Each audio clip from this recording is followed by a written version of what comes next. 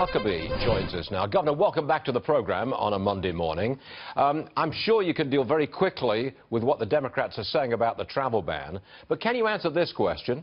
What is the Democrat program for dealing with terror? Their program is to resist everything Donald Trump says and does.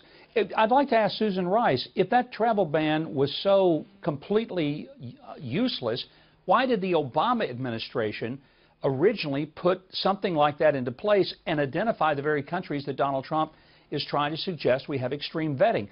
And to John Kerry, who says, well, you know, this is all about cultural disadvantages. What does he suggest? Midnight basketball, macrame classes, maybe community bingo for some of the Islamic radicals because they'll calm down and be nicer and want to be integrated into the community? Is he crazy? Does he not understand these are people who are religious fanatics who are killing people because they want to kill people, not because they're maladjusted?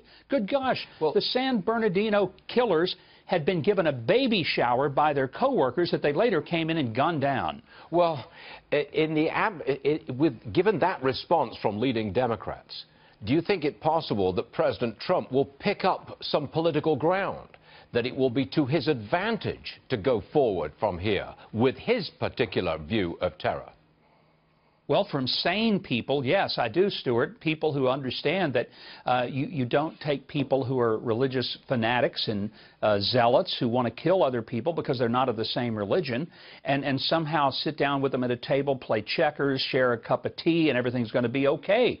Most Americans understand that these were people who were intent on killing totally innocent victims, whether on London Bridge or in Manchester, are in Paris or anywhere else in the world, and you're not going to satisfy them by giving them an ice cream cone that's been dipped in chocolate and with sprinkles on top. This is not what this is about. Now, is the news of the day this Monday morning, is it about terror, the aftermath of London and Manchester, and maybe the switch towards a proactive response by Western democracies, or is it Comey's appearance this coming Thursday, Russia, Russia, Russia, Jared Kushner?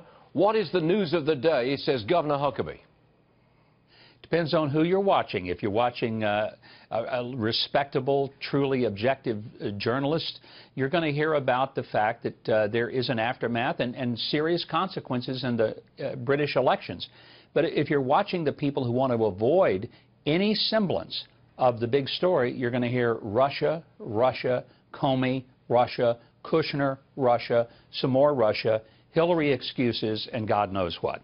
You are right, sir. You are right. And on this program, we've led with, as a financial program, we've led with the terror response, the change in the mood, and the response on Wall Street is no response at all. We're still at record levels.